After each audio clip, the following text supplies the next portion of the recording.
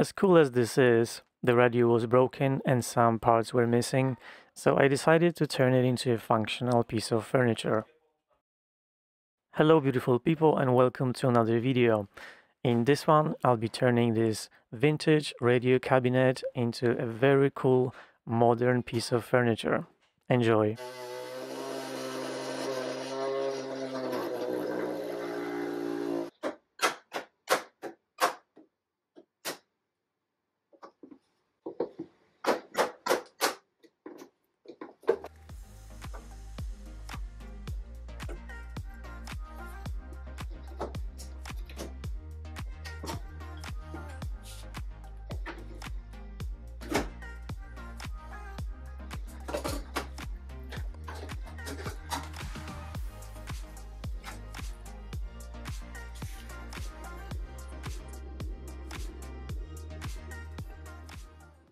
So I'm going to make a functional piece of furniture out of this, and I need to remove the front panel because I do have an idea for that, and it seems like it's just held with some screws, so this should be pretty simple, which is great.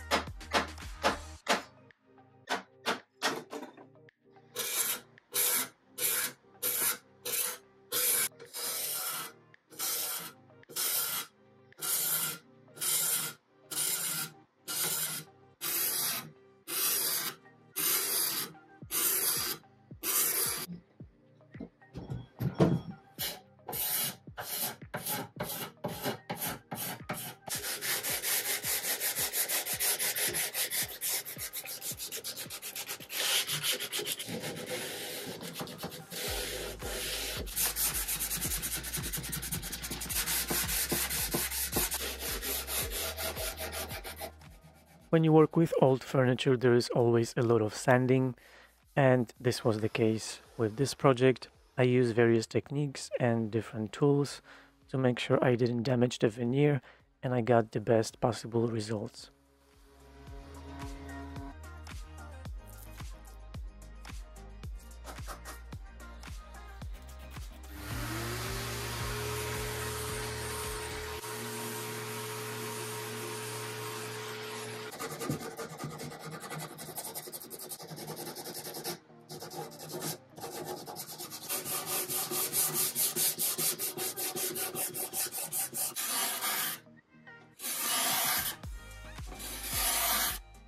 For this project, I found my card scraper to work the best, so I used it for most of the scraping.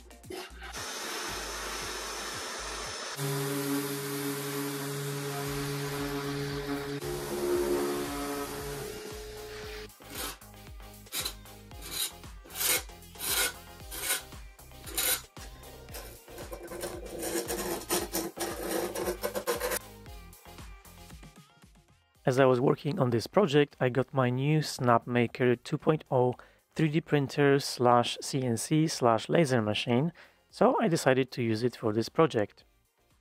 It's a really cool modular design that allows you to have 3 different machines in one, and I wanted to try the CNC first.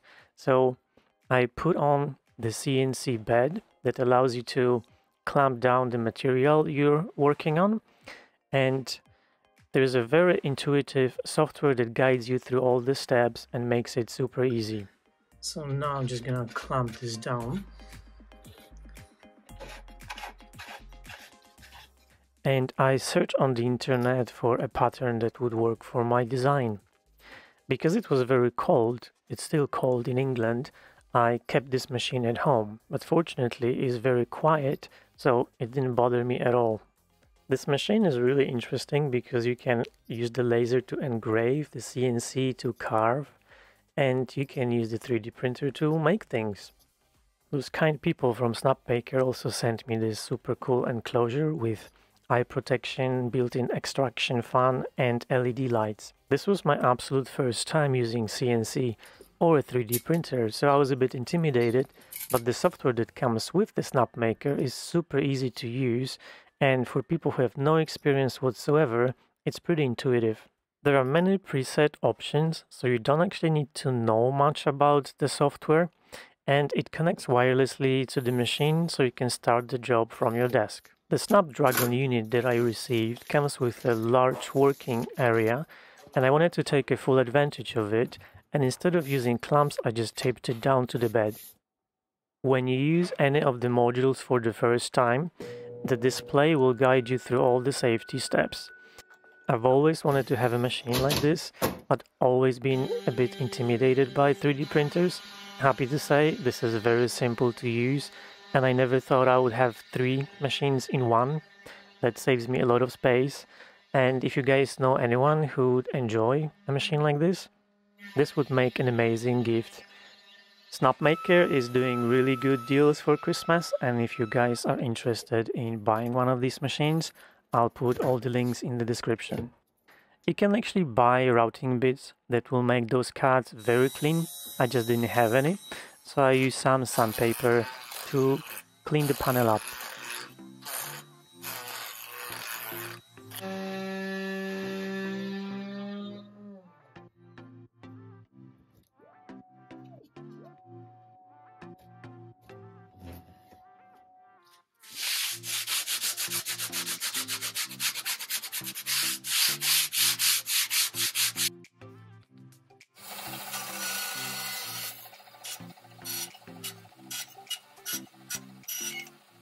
It will take a bit more work, but here I'm just showing you what I'm going to do with those panels.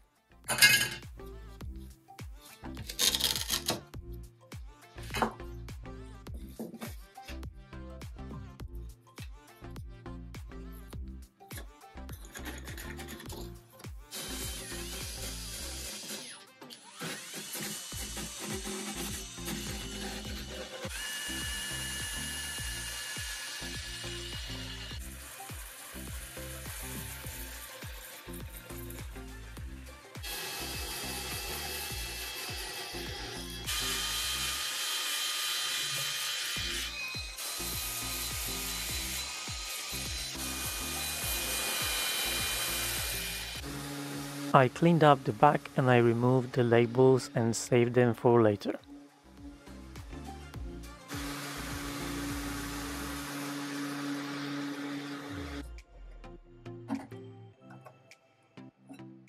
When I work on a project like this, I never know what to call it.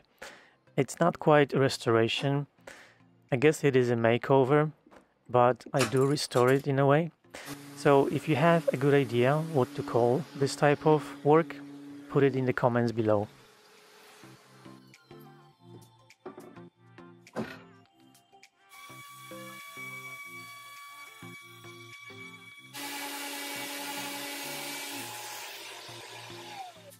I did a lot of sanding by hand just because the veneer was quite thin and I didn't want to bust through it.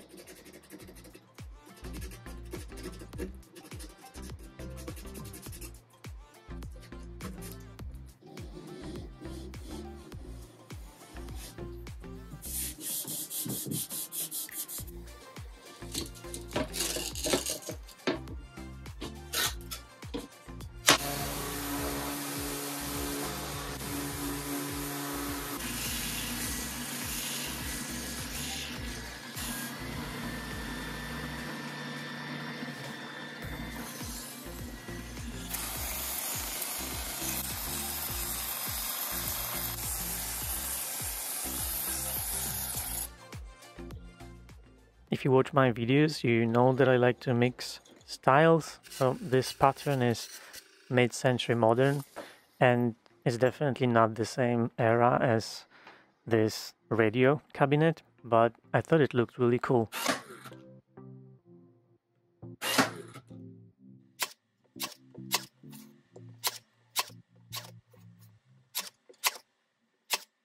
The plywood that I used for those panels was a pretty low quality, so the bottom side of it is pretty rough, but it's going to be covered by this fabric, so you won't be able to see it.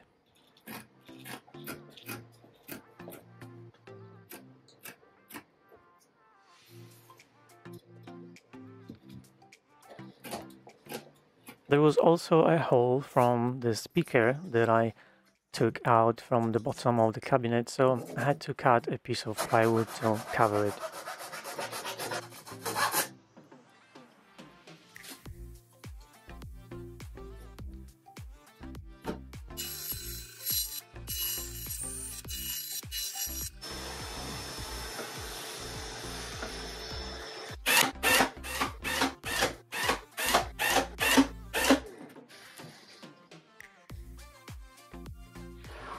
So this was the tricky part of this project.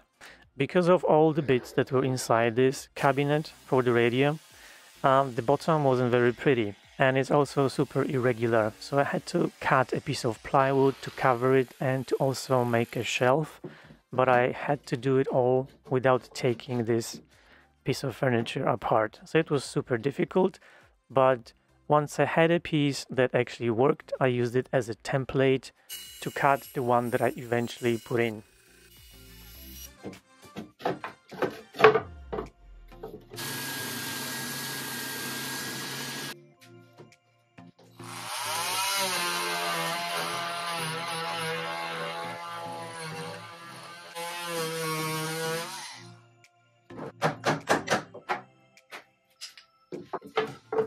If you made it this far into the video, thank you. You probably enjoy content like this, so please do subscribe and hit the notification bell so you'll know when I post another video. Also, like and comment because YouTube likes it. Thank you. And if you're feeling the Christmas spirit, you can buy me a coffee via Buy Me a Coffee, or you can hit the super like button.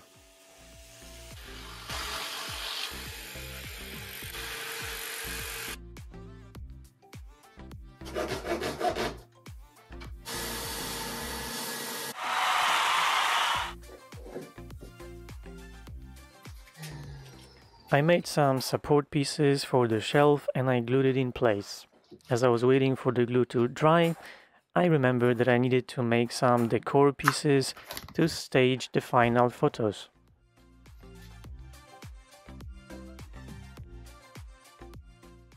Because I had the 3D printer at home, instead of buying things, I decided to make something. So I swapped the CNC module for the 3D printing module and I looked for some designs that I liked. I found this vase that was actually part of the software that Snapmaker comes with. I thought it was really cool. And I also painted it with faux stone finish and it looked super cool.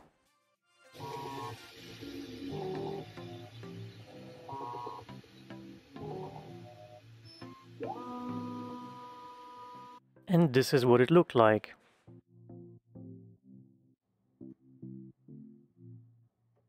I wanted to have options, so I looked for other projects and I found this super cool design that had two different textures. So I printed this and I painted it as well. But in the end, I decided to go with something completely different.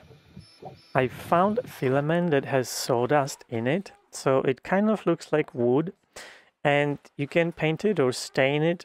So I printed this vase with it and I gave it a few coats of stain. And now you can just see me generating the G code, which is the code that tells the machine where to print it in space. For my first experience with 3D printing, this was super simple. High quality device, very nicely put together. The book that it comes with has high quality pictures and step-by-step instructions, is very easy to follow, and there's lots of videos on YouTube that guide you through the process. And this is what it looked like. Super cool.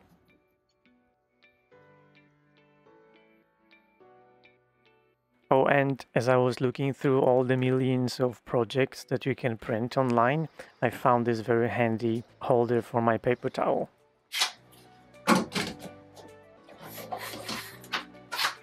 So I don't have many colors of stain, so I decided to mix two colors that I had together, and I'm gonna do the inside first to kind of test it and see if I'm happy with it. I think it matches the original color quite well. And I was going to use Restore Finish on the original finish inside, but because this is spirit-based stain, I can just use this on top and it will work just fine. So that's even better. This way I can make sure that all the colors are very similar.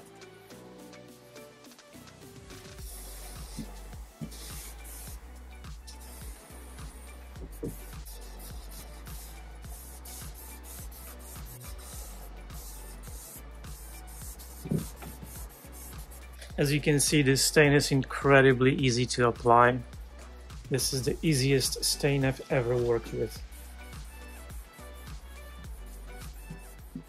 It's been very cold in the UK recently, so it's a bit tricky to work with stains and top coats.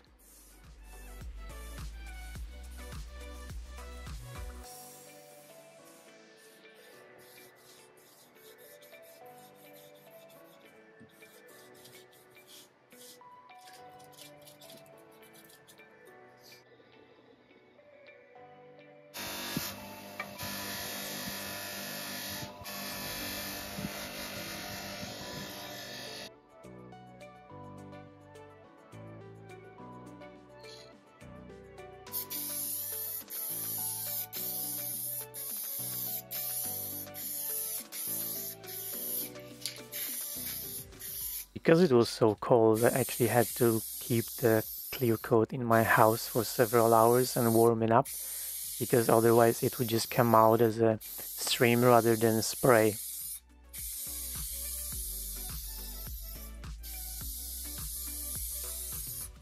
And I also use my heat gun to warm up the wood a little bit, and kind of in combination with the clear coat at the same time.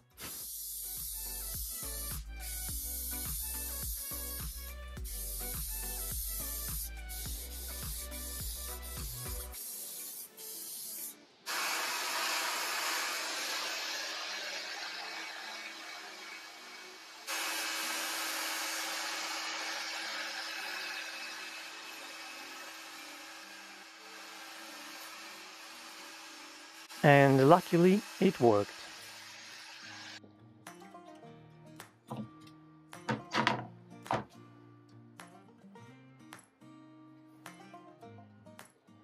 And here I'm just using some super glue and activator to attach the fabric to those panels.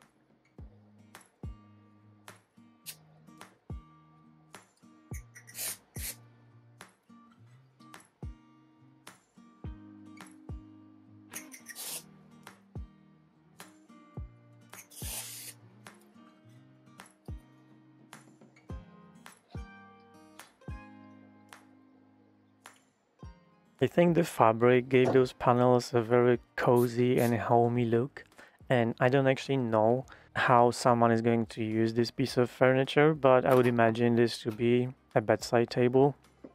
And I absolutely love this look. It still kind of looks like radio, but it isn't a radio. So I kept these labels that I took off from the back, and I thought it would be nice if I actually put them back on. And before I show you the final photos, I just wanted to say a huge thank you for all your support this year, and have yourself a wonderful holidays. See you in the next video.